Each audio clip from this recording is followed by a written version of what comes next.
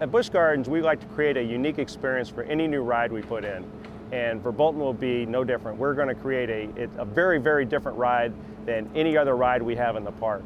The immersive experience, the way the coaster looks, is just going to be completely different and very enjoyable. And then we also have a 48-inch height requirement, so a lot of our smaller, younger guests can ride it also with their families.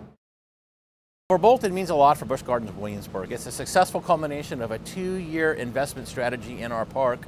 Last year being Mock Tower, this year being Verbolten, which is the largest capital project we've ever completed in this park. It'll be a great ride that our guests will thoroughly enjoy. Construction here at Verbolten's been going really well. With the weather this winter, we've been able to keep on track. We're right on schedule. We're working on our station and our maintenance building and our merchandise building areas. But the real exciting part is we're actually starting to move the train. We've actually sent it out of the station. We're down to our building. We've launched it already. And something that we hadn't really talked too much about the press, of course we've known about it, is our free fall drop that we've got. We actually have the train in the free fall drop right now, and we're kind of tuning that in. So things are real exciting here for a late spring opening. So beginning to end, this is going to be a very exciting ride.